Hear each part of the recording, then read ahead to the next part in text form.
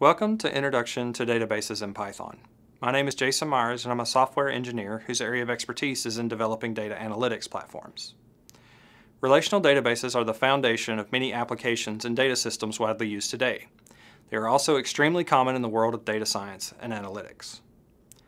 Relational databases are made up of tables which store our data. For example, here are a couple tables from the Census database that we'll be using in this course. The Census table on the left holds location and demographic information along with population counts from the U.S. Census data. Meanwhile, the state fact table on the right holds additional details about the states themselves, such as the abbreviation and type of the location. Tables themselves consist of columns and rows.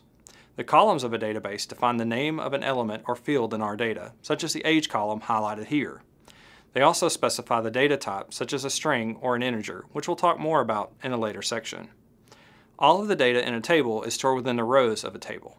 The row highlighted here contains the population counts in 2000 and 2008 for newborn females in New York State.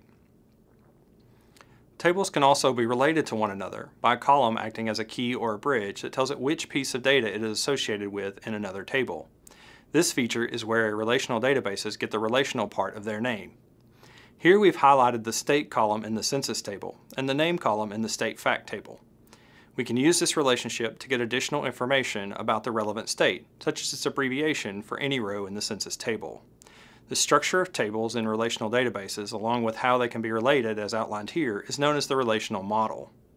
We'll soon learn how to extract information from such a database, but first let's test your knowledge of the relational model with a multiple choice question.